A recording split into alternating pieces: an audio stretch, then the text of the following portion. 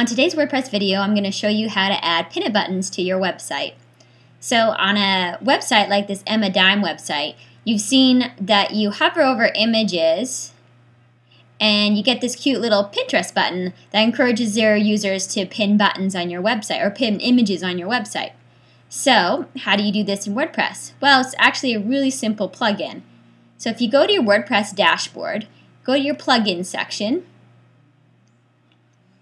and if you do add new, I already have it installed, you search for jQuery pin it button for images.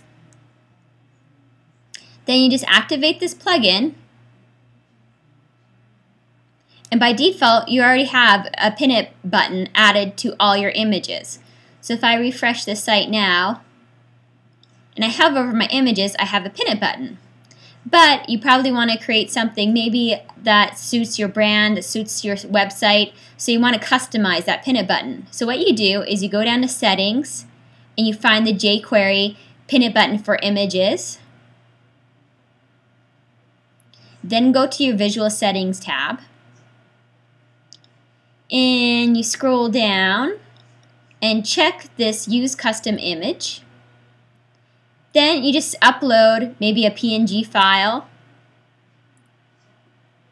I already have one created here, so I'm going to use that.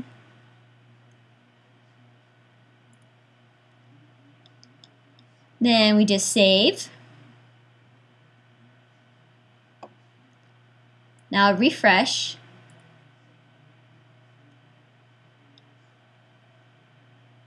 So now when I hover over the image, I have this new custom pin it button. And it works exactly the same way.